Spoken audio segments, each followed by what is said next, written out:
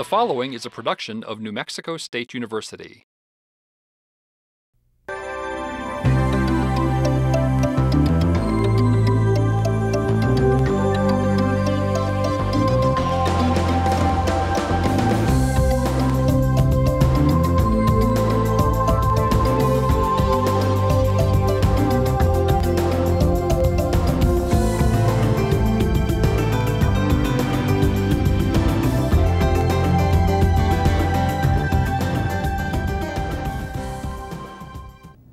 Hi, I'm Mary Meyer with the New Mexico Department of Health WIC Nutrition Program.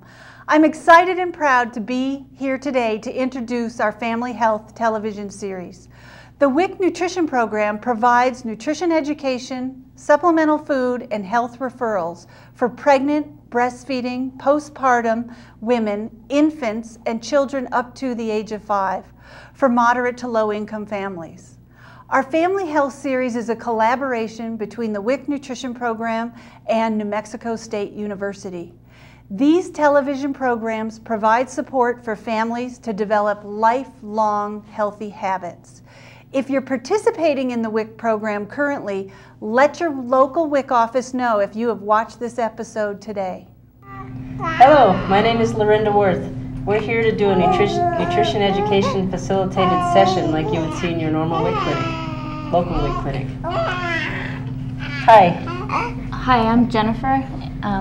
This is my daughter, Bemsha. She's 9.5 months old, and she's my first child. We've been breastfeeding the whole time. Wow. Good morning. Good morning. Hi, I'm Kelly. I have 4 children, and number 5 is coming soon. I've nursed all of my children, and I plan on doing the same with this one.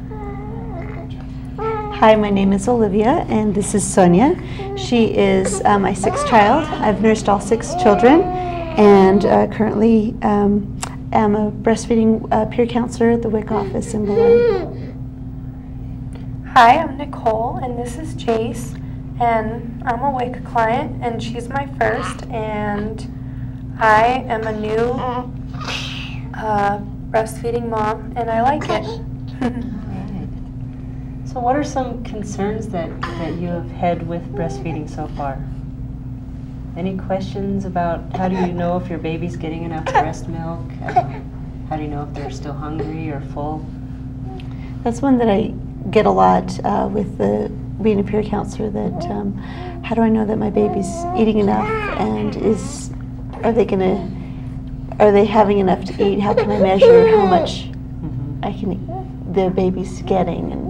And a lot of times it's difficult for them to really understand the measurement of the weight. I like to bring them into the clinic and have them nurse the baby, weigh the baby, nurse the baby, and then weigh the baby again, and they can see the increase in the weight, and it's amazing that they see that.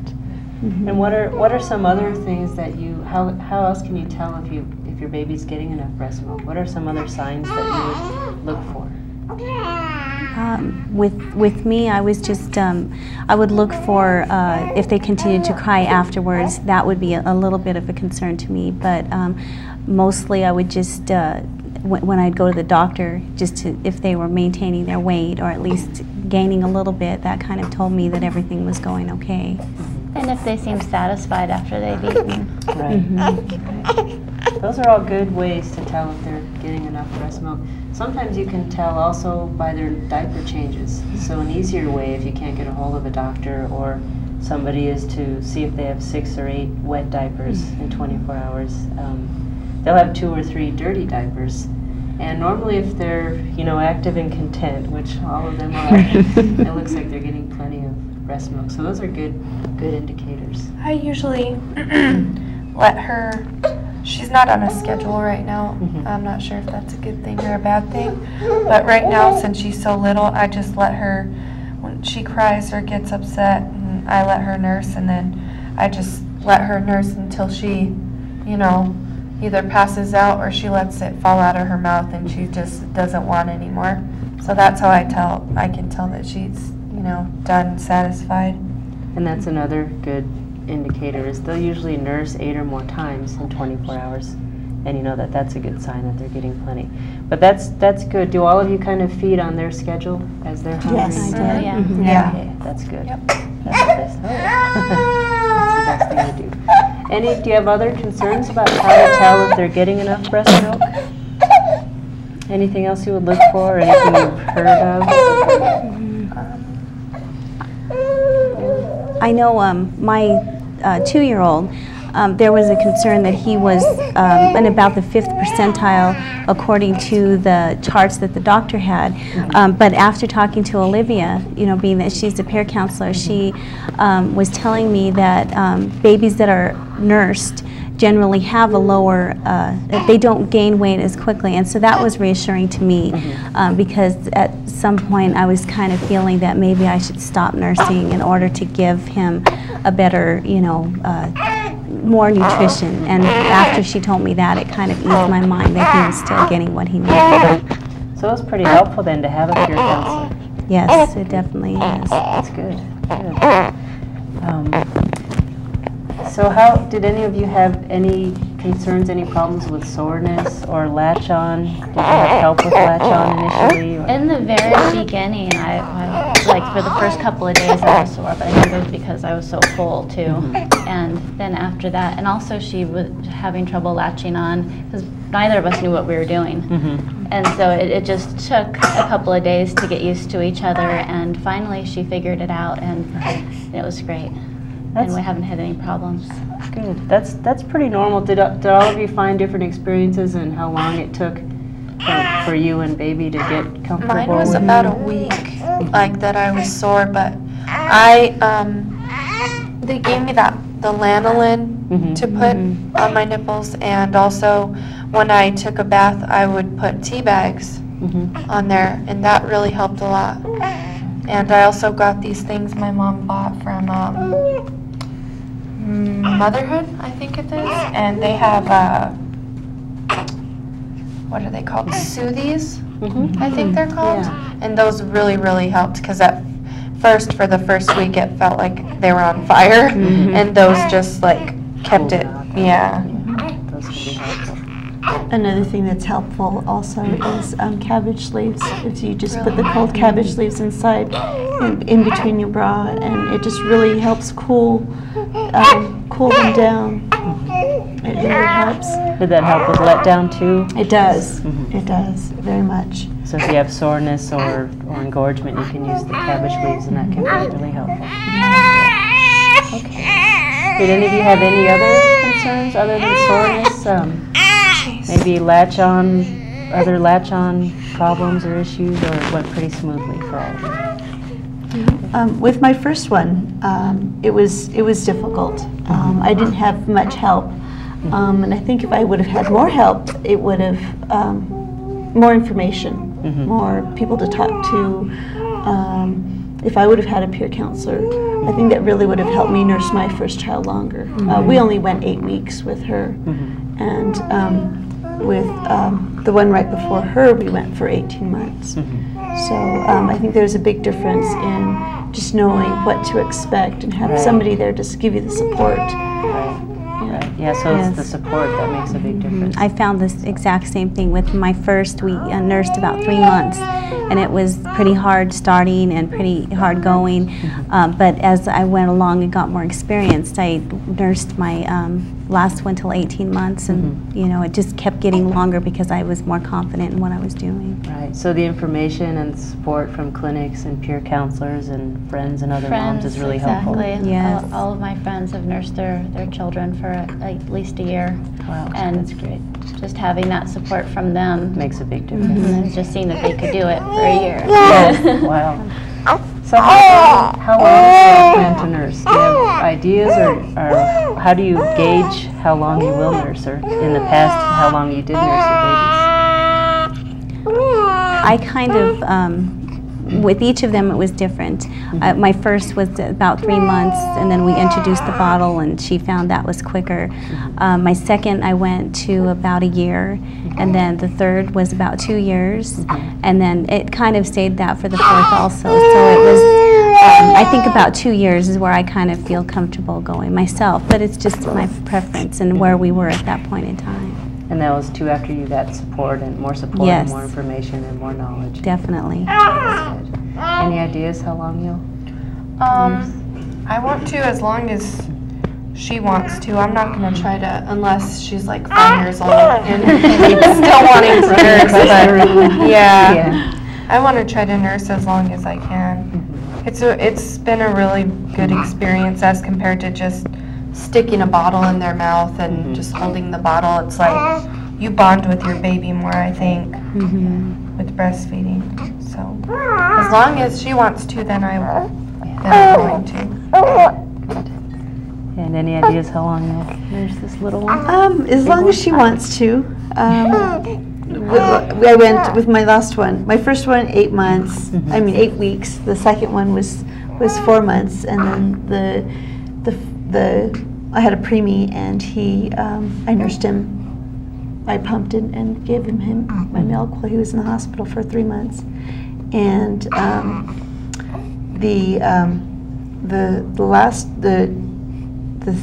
let's see, number 4. What number am I? Number 4. He weaned himself to a cup at 9 months, and he just decided it was quicker and faster for him, and he just realized that's what he really wanted to do. The last one, I nursed her until she was 18 months, and then now we'll see. And when he weaned to the cup, were you giving him then frozen breast milk? Did you know what? I didn't store enough breast milk to give him, and eventually I dried up. But it was a gradual thing, and so I was supplementing some formula with him. But he wasn't very interested in it. He didn't like the taste, so it was more of the juices and things like that, and so I would supplement his calcium with other dairy products so he could feed himself. Yeah, good. Very independent. Well, at first I was thinking, a year max, and then I have just been enjoying breastfeeding the whole time so much that I'm thinking 2 years. But I think that when they can walk across to you and, lift your shirt, and they're walking and talking, I think that's a little too long for me. So I think 2 years is going to, but who knows, when I get there I might be like, well. So some people do it like I know my mom did us till we were 3, and it wasn't like a constant thing like all day long, like 2 or 3 times a day. It was just at night or to take a nap, just like for the comfort of it, I guess. So it's really just a preference then, how long you're comfortable with nursing. That's good. I need to do a diaper change, excuse me. Oh, I got it.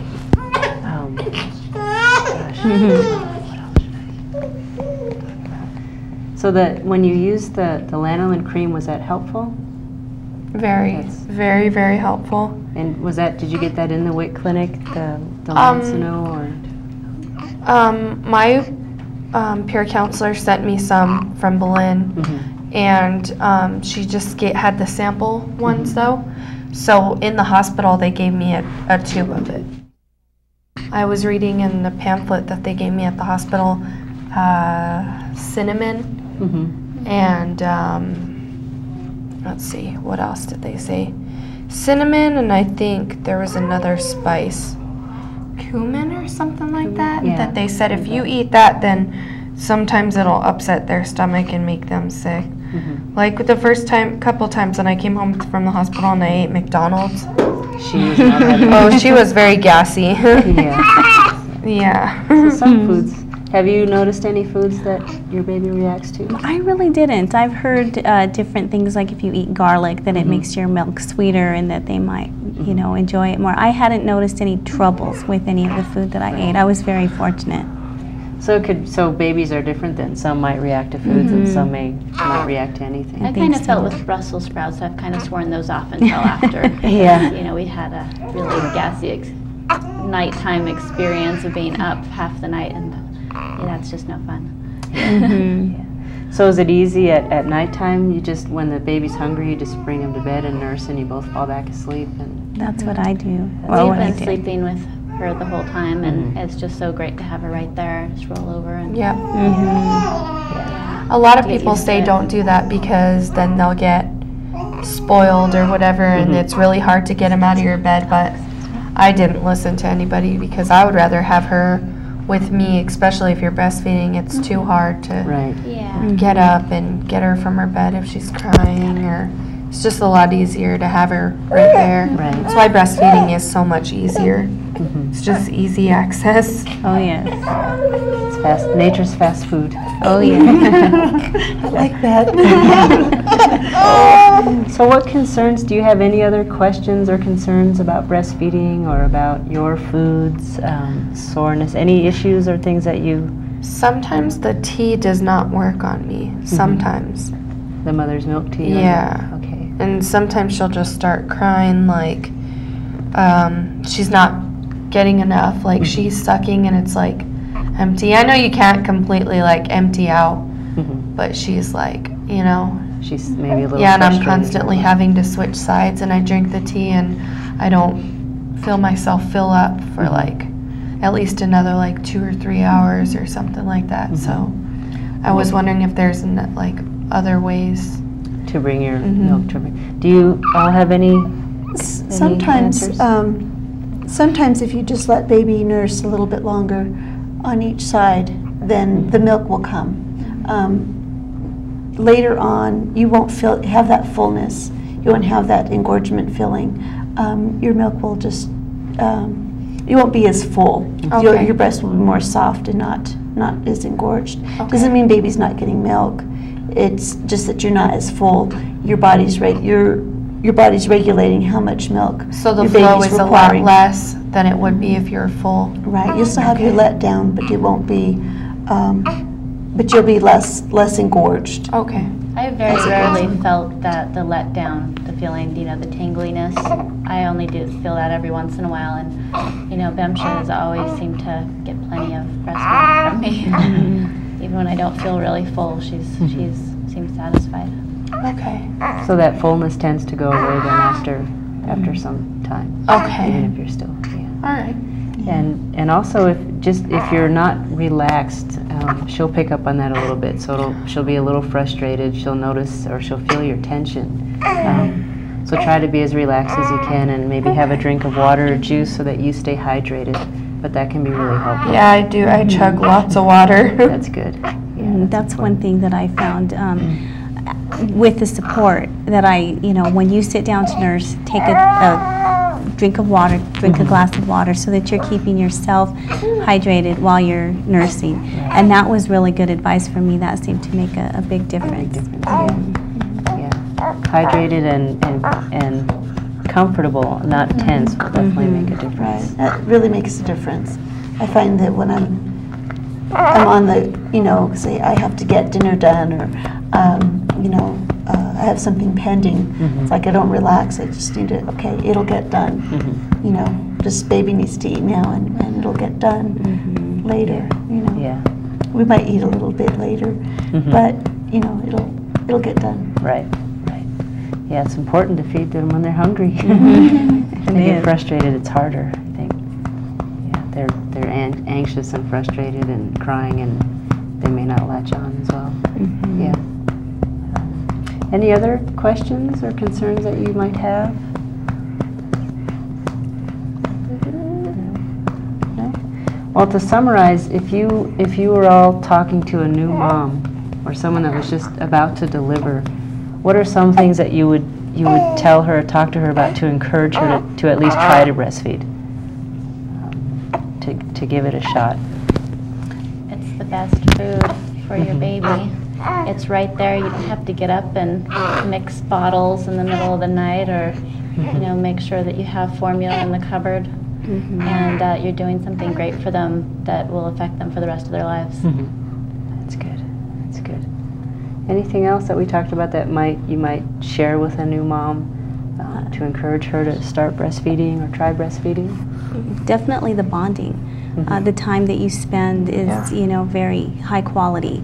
I think that there's, you know, there is a bond, a connection that you get with your baby that you can't get in other ways. You know, there, not to say that it's, you know, it's just there's something there that you get when you nurse that you don't get in other ways.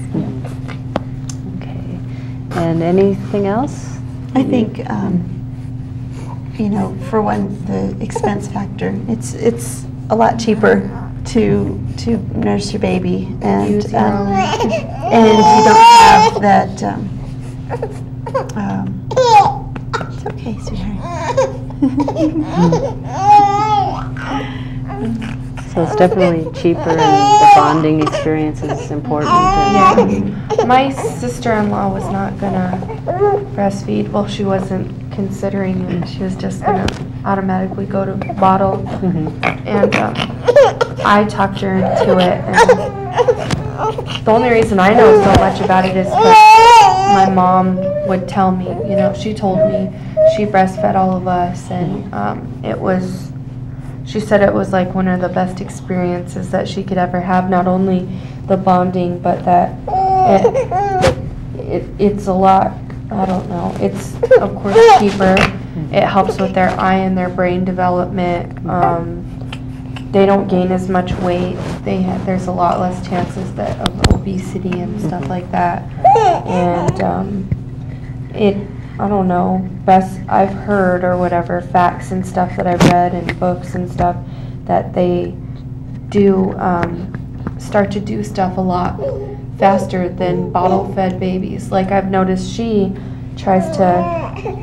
pretty much can already, and did when I brought her home from the hospital, hold her own head up and look around and hear a noise like across the room and try to look for it. And you know, like I've seen, I don't know, not that formula babies aren't smart, but that they're just like slow, they're not as advanced, I guess you could say. I've seen, you know, like a lot less advanced babies, so I'm not. So she's developing pretty quickly. That's what I told her. I was like, it's about the bond, and it just seems like it, you know, it has everything, and then the colostrum for all their immunities and everything like that, because when they're that little you really don't want them to get sick, and formula you can't, you know what I mean, because when you feed them the colostrum they get all your immunities, you know, and it's like all the vitamins and stuff like that they need, and you can't get that from formula. So I just like pretty much talked her into it, like That's good. and I think she's going to now. I think another plus that women don't think about is it helps your body heal faster after you have your baby and lose weight. And lose the weight. Because you're burning so many calories trying to produce this milk with nutrition for your baby that it really, I mean, you just really lose your weight a lot faster, and you heal faster afterwards. That's true. Yeah. Well, that's great. Any other last comments? No? Well, thank you for sharing. And I would like to wrap up. That was our session. Thank you, and have a good day. That was good. That's good. Yeah, we're pretty good. She's fast asleep again. Just wanted a little snack. Yeah. She was dreaming. She's moving around. You got to go play outside. She's so cute. Yeah. Ready for her nap. I know. Ready for your nap? Yeah. Yeah. She's so cute with her tongue. Really cute. Okay. She's fast asleep. So Nice and warm with the lights. Yeah. Oh, I think yeah. it was a little warm for some. She got a little too hot. She gets scared real easily, like by sounds, or if I move startle. something, she just like her arms like go way out to the side and she shakes. She's like, Yeah. That's that startle reflex. They do that. Yeah. And if you rub her mouth right here, she'll. that's what I Yeah. said. Less gas with her with the formula. Oh yeah. She This one's tough. at nighttime when she has the formula, I have to give her gas drops in the formula because otherwise her stomach gets rock hard. Yeah, and then she just fusses and fusses, and I have to like rub it and stuff like that. She's letting all her gas out today though. Yeah. It's the first thing she did when she woke up. I was going to mention also that. See? Yeah. I was going to mention also that. Thank you. That when you have a premature baby, also your milk's specialized. Your milk also automatically has higher fat content. Weight gain. So it helps your baby gain weight. Yeah. And I thought that was so amazing. Isn't that that you know, your milk is specialized for that, for your baby's needs. And as your baby grows and changes, your milk changes also. Yeah. Yeah. I would try what Olivia said and maybe nurse longer and see if that helps with her. Or after you Awakening. nurse, pump a little bit. Pump for an extra 5 minutes. Okay. And that'll tell your body that you need to make more milk. Yeah, Okay. that's a good idea. Yeah, she's so used to the breast milk that when she eats the formula at nighttime, she would not eat the rice starch, the Enfamil by itself. I have to mix the soy with it, a little bit with it, because the soy is sweet and the rice cereal is not, and she's used to the breast milk being sweet because she will not drink the formula without, you know, something sweet in it. So it's like so expensive. I couldn't imagine her eating that full time because even with 1 bottle a night, those little cans go within like 2 weeks. And they're gone, and they're like $13 for the little cans. And I have to buy 2 of them because she's spoiled and she won't eat the one by itself. I have to mix them both together, so it's like $24 for formula. She'd be pretty gassy if she drank that all the time. Huh? Yep. Just at nighttime, and sometimes in the car. Like if I'm driving and she's in the car with me, and I can't, you know, I can't like nurse her and do everything at once because Sean works, so I'm by myself a lot of the time, and it's way too hard, and she just, I don't know, she fusses in the car sometimes, so I always have like a bottle made in case, that way, you know, because she does not like it in her car seat at all. She gets mad in her car seat. She's like, get me out of here, Mom. So that's the only way I can calm her down in the car. So I've tried to just let her cry till I get home, but she cries so hard that she's gasping for air, and I don't like her to get that upset because it's too hard to calm her down. Once she's gotten that upset, she's like having a hard time breathing. Okay, so we're going to go ahead and wrap up. It's hard being a baby. We're going to go ahead and wrap up for the morning. Thanks for participating, and you guys have a great day. Thank you too. Thanks. Thank you. Hello again. I hope you've enjoyed the show today. If you have any questions regarding information you've heard today or would like information about the WIC Nutrition Program, please call 1-800-280-1618. And do join us for other family health episodes in the future.